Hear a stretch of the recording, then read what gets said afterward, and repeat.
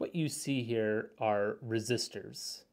They're fundamental electronic components that resist the flow of current through a circuit. I've got 3 of them here, and they all resist at different values.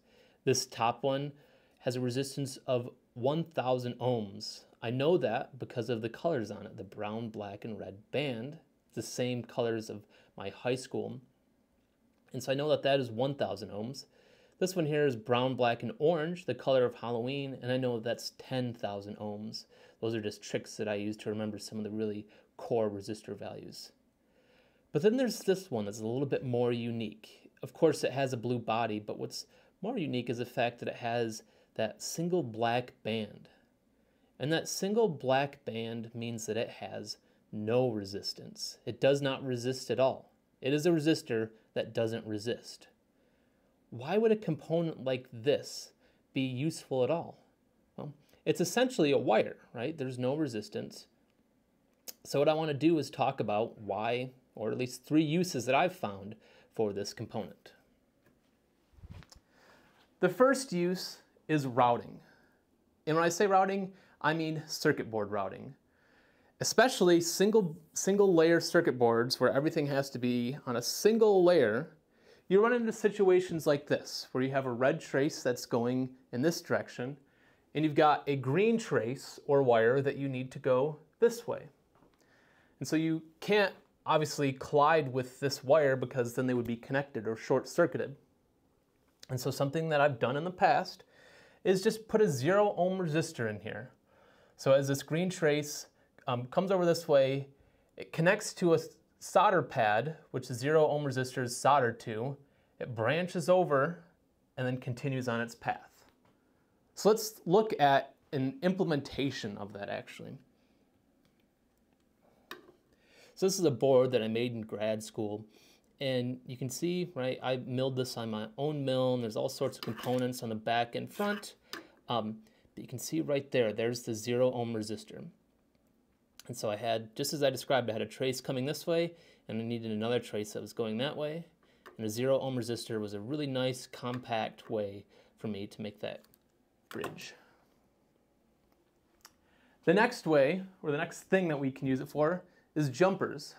If you've ever assembled a computer or worked with really any configurable electronics, you've probably seen these jumpers. They look like little black towers that you can take off, and underneath you see these 2 pins.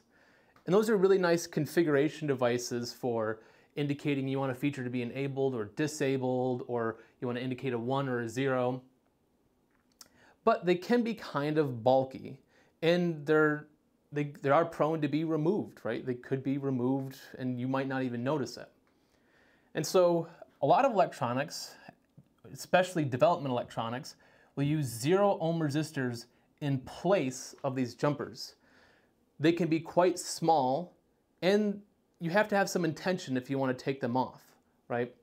So they can be used for configuration or completely isolating parts of circuits. In fact, I'm going to show you another board here. This board is, prop it up here. This board is the TIVA-C launch pad. We use this in our microcontrollers class at Michigan Tech. And actually you can see a bunch of 0 ohm resistors. There's some right here, there's some right here. Now keep in mind, a development board is kind of a generic purpose device. It doesn't know what it's going to be used for, and so they want to give you options if possible. A common thing that development boards have is a multicolored LED. You can see it right here, and here's the kind of the driver circuit for it. And that's hooked to the general purpose I/O on this microcontroller. I can write a program that allows this LED to do something. Those GPIO pins also connect to these external header pins that I could use for motor drivers or analog inputs, whatever they may be.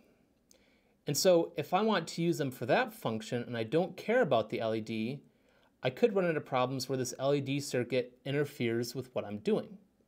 And so these 0 ohm resistors here allow me to remove this circuit so it's not connected to the GPIO without having to completely unsolder that circuit. And if I decide I want it back, I can put these resistors back. So that's another usage of the 0 ohm resistor. And the third usage that I want to look at is as a stand-in. Sometimes when you're designing electronics, you don't know if you're going to need a resistor. You might need a resistor, it might be nice to have a resistor, but you're not entirely sure if you're going to need it. And so, say you tried a 5 ohm resistor and it wasn't getting what you needed, you tried a 3 ohm resistor, still wasn't what you needed, and then you put a 0 ohm resistor in there and it works, right? I still need something to bridge this gap because it exists on my circuit board, and a 0 ohm resistor can do that. So those are the 3 main uses I've found for 0 ohm resistors. There may be more. If you want to comment those, that would be cool. But right, routing for circuit boards, used as jumpers, and potentially as stand-ins. So anyways, if you have any other ideas or questions for videos that you might like to see, feel free to comment below, and thanks for watching.